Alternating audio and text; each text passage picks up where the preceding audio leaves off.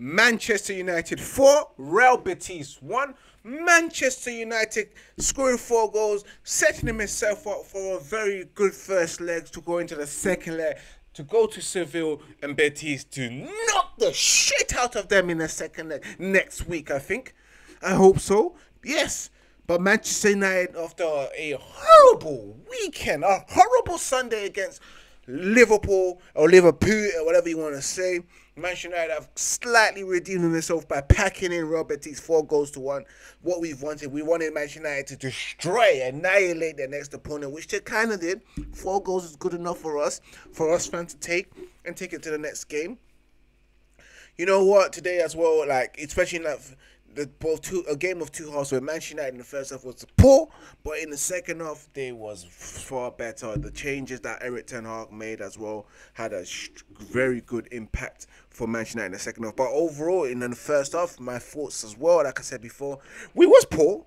We was definitely poor in the first half. We was very slow coming out, even though we had a brilliant first 6 minutes with Marcus Rashford getting that first goal in. Rashford taking a nice opportunity from the defender of Real Betis and smashing it in.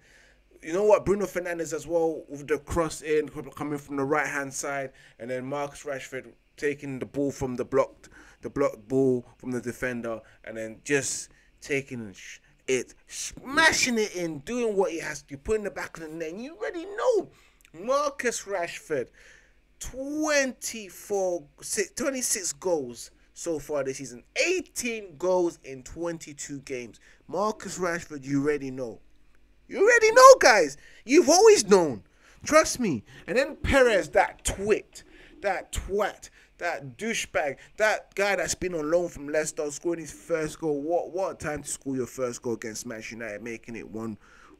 You know what? Manchester United as well was poor defensively. Ayoze Perez was so much acre space to chest it in and then smash it in as well. Was a lovely finish by Ayoze Perez. Half time was like, that's it. I'm not having this. You better go out there, turn up, Manchester United. You better turn up. And Manchester United did. They turned up. First, Anthony.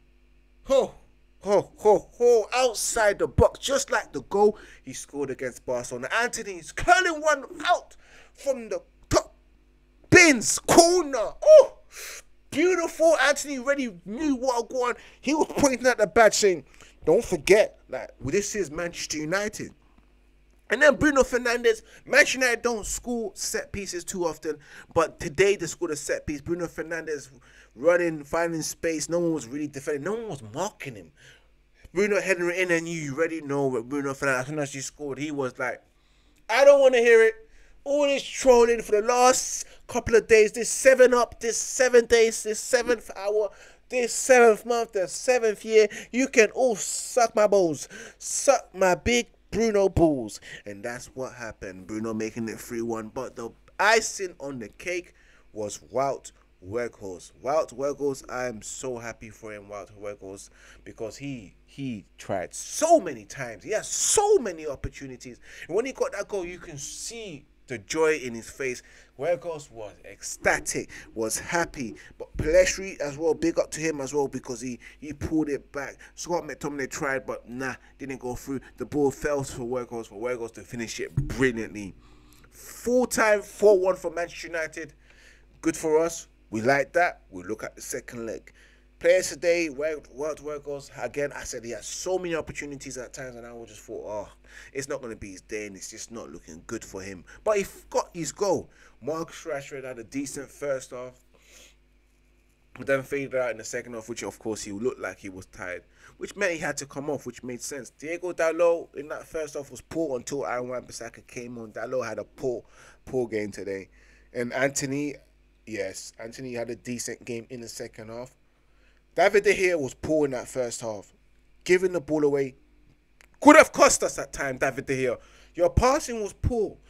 This game, he's been alright so far with his passing, but right now his passing's been really poor. Manchester United top goal scorers. Marcus Rashford got 64 goals so far. Okay. All time in Europe. That's good. He's beating Cristiano Ronaldo, which is good. We like that. Well, of course, Wayne Rooney all time with Van Nistelrooy with 47, Rooney with 99 goals. Big up to Rashford as well, man. Rashford doing his thing, man. Man of the match today, guys. Do you know what? Yeah, I'm going to have to give it to Wout Weghorst because he worked his socks off. He worked to get goals, even though when he was offside, it meant a lot. And I'm going to give him the man of the match because you know what? Even if it's his second goal for Manchester United, he deserves it, man. You know, we see him. He gives that Peter Crouch vibe football. But hey, he's here to do a job and he's doing a job. Don't give the match today has to go to Diego Dallo and David De Gea for the nonsense they done in the first half, man. That's it, guys. This has been your match reaction from your boy Ivorian Spice. You know what I mean, guys. Let me know who your man of the match is and your donkey of the match in the comments. Let me know your thoughts on the game as well in the comments. What was that goal? Handball for what? For when Betis scored for the Ayoze Perez goal? Let me know in the comments. Make sure you subscribe, smash that like button, share across all social media platforms, and press the notification bell so you're the first one to watch. We're back again with another watch long this weekend, a Premier League one. Hopefully we get the 3 points. As usual, guys, remember to subscribe, follow us on all social media platforms. Remember to keep it united, and remember to keep it ready now because your boy is out. Peace.